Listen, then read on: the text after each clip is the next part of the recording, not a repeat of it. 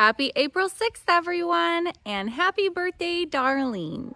It's time for another day in the life video, and I know you've all been waiting for it. Lots has changed since the last video.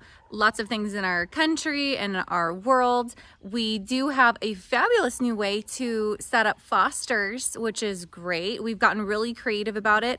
The nice thing is I'm seeing that businesses and families are getting so creative about different ways that they're handling the shelter in place and to make sure that we're not meeting in groups with more than 10 people. There have been a lot of people getting sick. My own husband has been tested positive for COVID-19. And just keep him in your prayers when you can. Poor guy, he's gonna get an inhaler, I think, sometime in the next 24 hours, but I don't know. See, I'm not with him. He is in Guam. So I'm here in California and he's on the other side of the world in Guam. So I don't have a lot of control. I can't look into him and take care of him. But he has some medical that's checking on him twice a day. And I'm stuck here. And so again, when we are given lemons, we still have to do the best we can. And that means that we have to find joy. We have to find the joy in life. Fortunately for me, I've got about 30 bundles of joy at this ranch. Some of them are my children. The rest are all four-legged. Okay, and we also have some baby spring chicks and they have 2 legs, so they also count. The sun is shining. It's a beautiful day. Okay, well, it's not shining, it's actually sprinkling, but it is still a beautiful day. And what's in your hand? Some chicken food. Not actually pub mix, it is chicken food. For the chicks. Yeah. Ooh, the heater's on. The little chickens are feeling very cozy. Whoa! That was cool. Chicken. Our little spring chickens.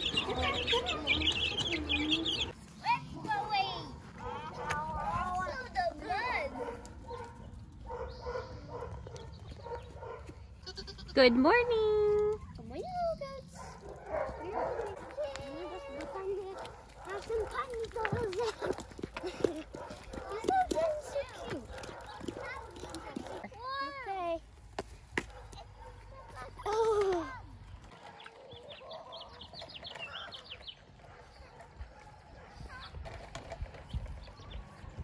We have to put every single animal away at night around here because the coyotes like to go shopping for groceries when we don't. This is Daisy, and she is not to be confused with our Labrador Daisy, whom I also love. Daisy, the Labrador, is a service dog that was already placed, but this is Golden Retriever Daisy, and she's in our self-training program, which is a bit of a hybrid. It just means that we start training the dog since the time they're born, and then we work with them based on their traits and their personality, train them different tasks based off of that. And then when they're old enough and we know where they should go, we place them in a home, either as a trained pet or as a service dog in training, and then we continue working with their recipient. Oh, you're adorable. It's sprinkling on and off today, so she's a little dirty. She's been cleaner. Sit. Touch. Touch. Touch. Touch. Touch.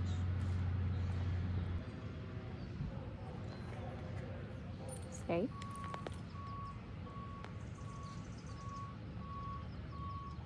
Stay. No, stay. Nope. Stay. Nope. Stay.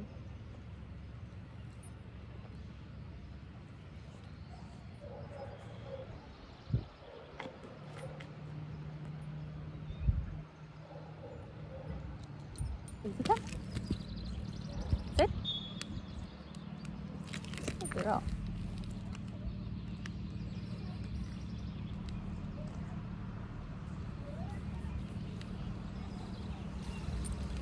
Yep.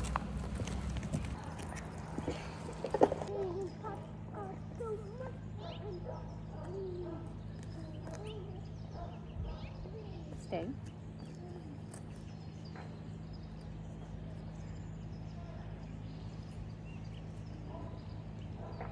Stay.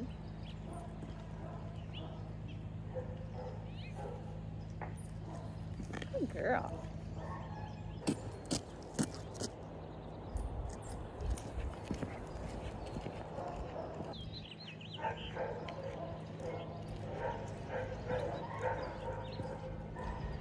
This is Holly. She is super sweet. Little golden retriever.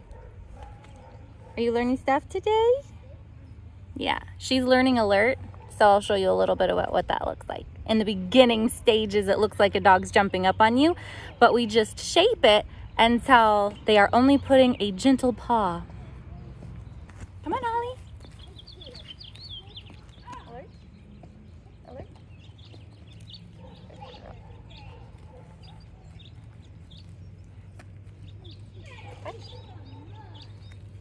Good. Good. Alert. Alert.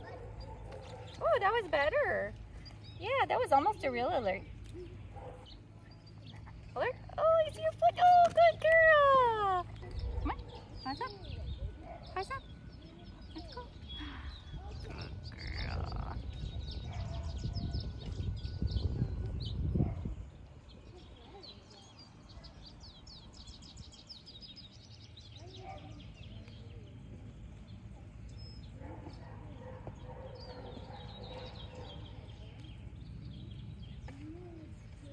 The incredible thing about dogs is they know when you're sad or you're upset, and they help you find the joy. This is Eve. She's going to be helping me today with an experiment we're doing with Dr. Phil. It's a different Dr. Phil than the one you're thinking about. He has been working with a laboratory, and they sent us some chemical scents. And these scents are going to let us see if dogs can smell the sense of anxiety or flashbacks or stress, nightmares, and if it's the same scent as what they're detecting with POTS or seizures.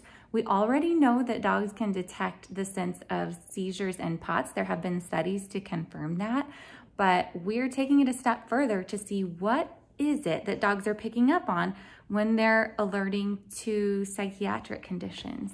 We know they do it, but how are they doing it is the big question. We're gonna find out. Essentially, he sent us all these bottles, and we are putting the bottles inside of a can that dogs cannot get into, and then we put one of those cans inside of a bucket, and eventually we'll have an entire lineup of buckets, but we start with just the two. And with the two buckets, we use a clicker and some treats, and we're training the dog to go and find the bucket that has the scent in it. These scents are chemically created in a laboratory. So in this way, whenever Eve goes over to the right bucket, I am going to be clicking. So I'm making a noise to mark the exact moment that she's giving me the right behavior. And then I'm gonna be giving her a treat. And I do that over and over again. Sometimes I'm even moving the buckets back and forth. But what you'll start to see here is that a lot of it is a waiting game, but she does start to determine which bucket is important. And then she starts to realize that it's the scent she's supposed to be following. Later, we use this knowledge for the dog and train them to alert to the odors of seizures. And we do that on a very regular basis, but we always start off with our buckets. Later, we're gonna put the scent in a lineup with other scents, and the scents may be with that same person after they have taken gauze and swabbed the inside of their mouth, after they've had a seizure, and then we're also gonna ask them to send us some odor samples of maybe after they've eaten, after they've rested, after they've exercised, but they're sure that they didn't have a seizure with those other scent samples. And we're gonna line up all those different samples with all of our different buckets. We might have 5 or 6 different buckets, and the dog is able to go to that lineup and pick out the seizure odor. Then we're going to take that seizure odor and we're going to put it inside of a little container that we bring around with us. We can just hold it in our treat bag. And then we're going to open up that scent container without the dog hearing it or seeing it. We do it real stealth, like a ninja.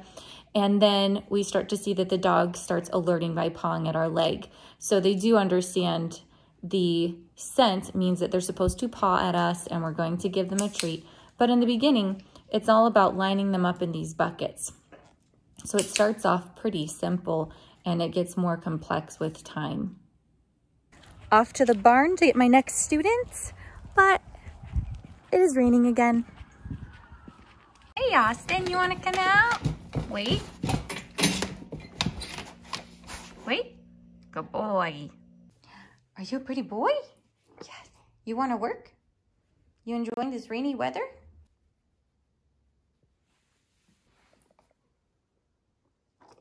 Austin. Oh. Good boy. You're such a good boy, is it? Yes, good boy.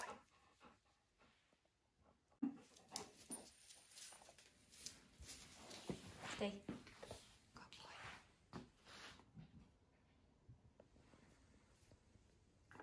Austin. Hold. What a good boy. Sit. Get it? Oh, thanks. Oh. Good boy. Austin. Get it? Get it? Get it? Oh, thank you. So we've had some amazing fosters. We've worked out a program where they can pick the dog up out of a crate and they return it to us in a crate. The dog, of course, gets a thorough wash down and a great grooming to make sure that we're not contaminating each other. But it's been working out really well. We have a lot of videos. We're supporting people long distance. There's a great way to make this work. And it is really blessing the organization and all the people waiting to get the dogs.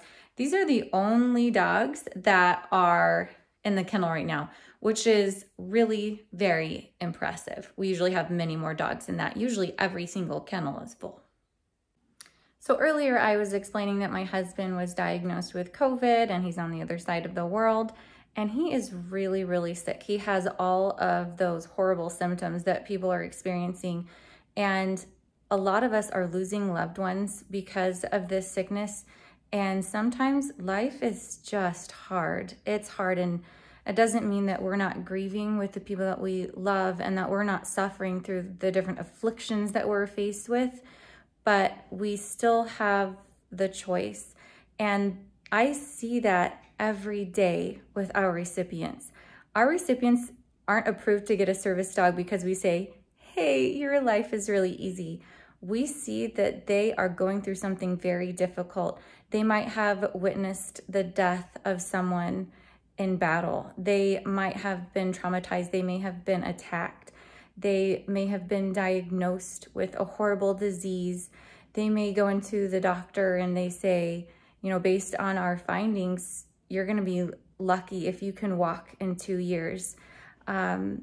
Mothers and fathers that come in and their children have been diagnosed with epilepsy and monitors aren't working to monitor those seizures at night.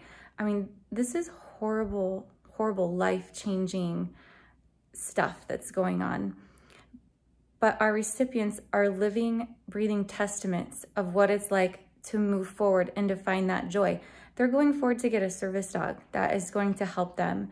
And how amazing is that? I mean, it's not easy to get a service dog. There is a lot of wait time that goes into it, or there's a lot of training, or there's a lot of fundraising. None of it's easy, but we persevere. So hang in there, everyone. I know this is hard, but we're gonna get through it. We'll see you soon.